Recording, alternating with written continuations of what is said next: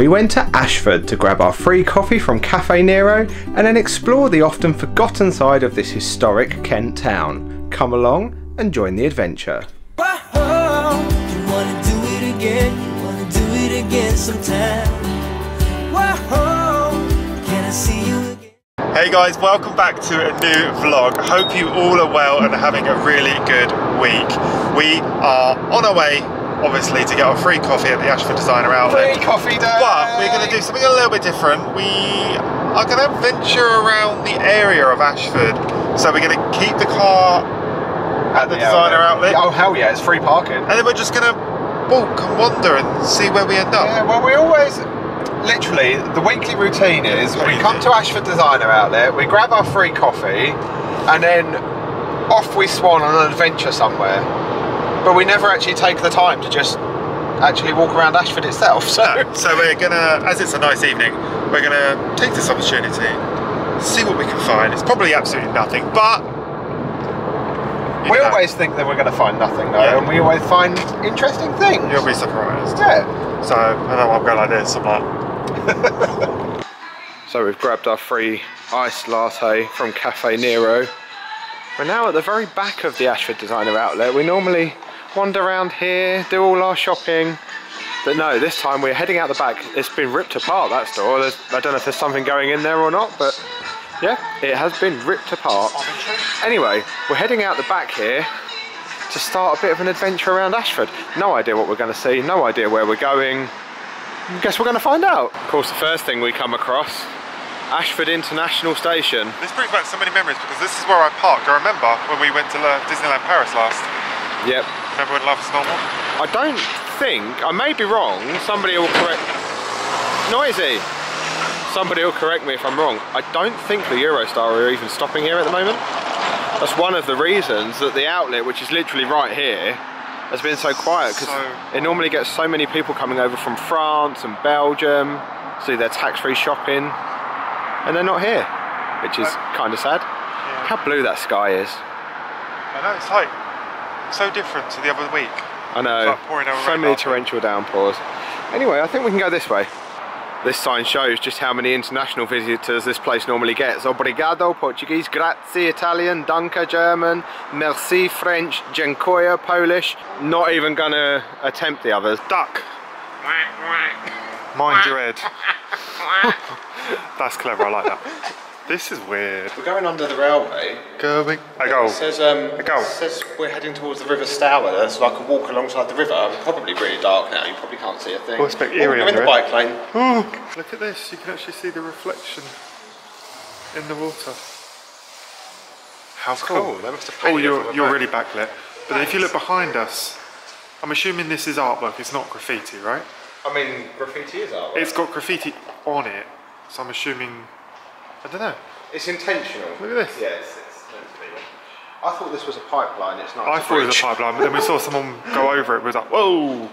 Kind of tripped you out a bit, didn't it? It did trip me out a little bit. I was like, why is he riding over the top of a pipe? So we're just following the River Stour at the moment. There's a skate park on the other side of the river, and we can hear the skateboards like keep whacking into the ground, and we just heard a ba-dump, and then followed by a oh! And I was like, mate, that sounded like it. Yeah. So we felt it from here. So. It's the Olympic thing, isn't it? It's the Olympic push. They're all out skateboarding now because we've done well in the skateboarding. We're just going to stick to the walking, I think. Being young, being able to just sit in a skate ramp and just chill with your friends. You're 29. No.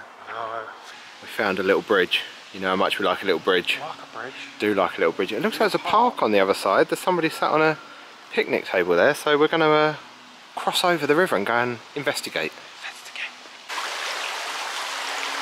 Quite a fast flowing one, really, isn't it?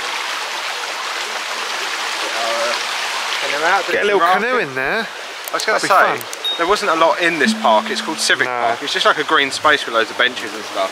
But there's loads of people working out, and we would have joined in, you know, but don't want to show them up. Didn't want to put them to shame.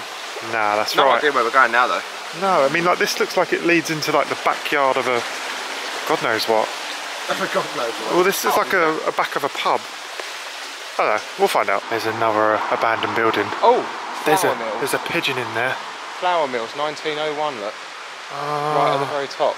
I I'd love to go. Oh, that glass is really smashed there. I really want to go and explore it. Oh look. Oh, let's go investigate. Oh, it flows underneath there. I don't know what. Yeah. Well, that makes sense because it was a flour mill, so it would have needed the water to turn the wheels. That's to right. mill, so it makes sense now. But it's just abandoned now. I wonder what happened to it. I need to Google this and find out. This bit looks quite new. This bit does, but then someone smashed into the glass there, and I could see pigeons flying up in there. Lovely palm. How come they're allowed in there and we're not? I do love a palm tree. Yeah. They're pigeons, Josh. They're pigeons. Yeah, I'm a human. I have my rights to be nosy. So, if we keep walking that way, we'll end up in Faversham. I'm walking back to Faversham. Well, let's go. Come on, onwards.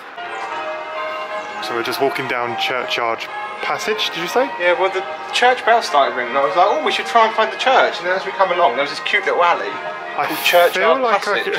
I feel like I can see parts of the church. I mean, I feel like the fact it was called Churchyard Passage kind of gave us the clue. There she is. Oh, there she is. Bear with.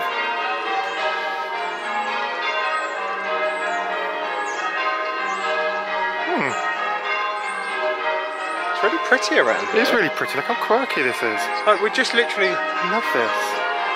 This is so cool. Imagine the one thing I wouldn't like to walk home on a night out down here on my own. I mean, it's lit. It's no different to anywhere else. But we literally just walked up the high street and it's like classic McDonald's, KFC, Subway, Starbucks is always a plus point for us. But this is really different. I feel like somewhere really historic now. Yeah, look at all the pigeons. Just another shot of the church. But if you come over here. So it's the Ashford Museum. But I was just looking on here, it's got a historic building of Kent plaque. And it's now the Dr. Wilkes Memorial Hall, but it was formerly the Ashford Grammar School. Imagine that. I know. Being your grammar school. It's a bit tiny to where I went. It is, yeah. Not that I went to grammar school because I did not, can I add? Probably would have had a lot less students back then. I was just reading that it was erected in 1630 by Sir Norton Knatchbull. What a name! Knatchbull. It's Knatchbull. It's very Knatchbull-y. Look at this unusual tree. I have no idea what sort of tree it is, but... Oh!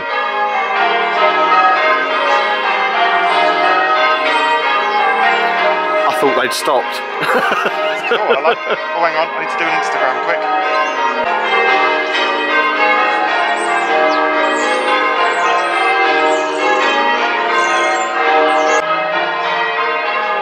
Does it get more British of an evening than this?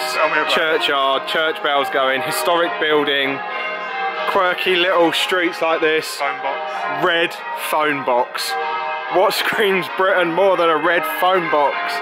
With no phone in it. With no phone in it. A lot of them have all been removed now because they're out of service, obviously. Yep. But it's nice that they leave the phone box there and that it's still intact. How pretty is this? This is nice. Imagine living here right next to the church. It's alright unless you want an early night. I'm watching this again, that's my house. Sorry, Liz. If this is your house, hi! It's nice, it's cute, I love it. So we found this gateway to these gardens. We think it's Memorial Gardens because it was on one of the signposts down there, and looking at this, it literally says here Ashford Memorial Gardens. You can see a plane down the end there. Yeah, there's a plane or something down the end there, and obviously this is the memorial here, I'm guessing, so... Even the colours. I know, it's very pretty, isn't it? It's all planted lovely.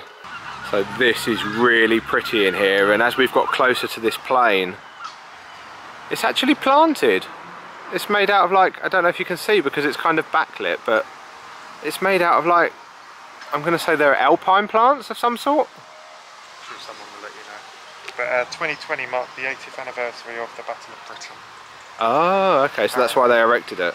It is a Spitfire, yeah. You can see the plants a little bit better from this angle as well. But yeah, it is a Spitfire.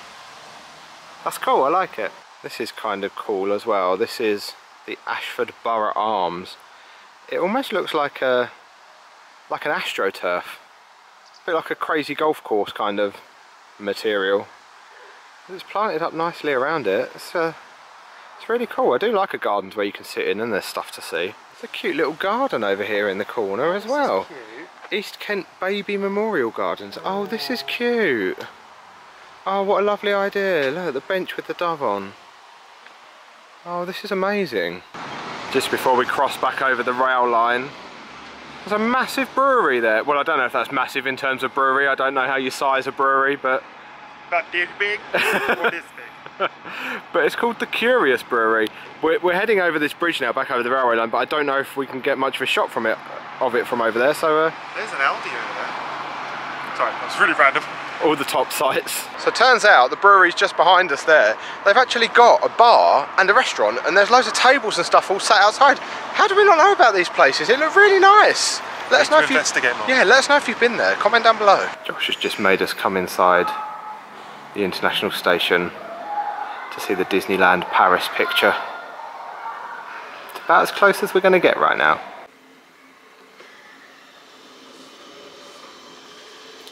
Certainly feels a long way away at the moment. So we're back at the Designer Outlet. No shopping for us tonight, that was last week. Well, we went in the Haribo shop because I really want marshmallows, and these are £1 each, so... And it saves us walking all the way over to Asda. It looks glorious in the sunshine here tonight though. Literally every time we come here normally, it's normally big black clouds. Mind you, that's normally why we come here. Patisserie Valerie.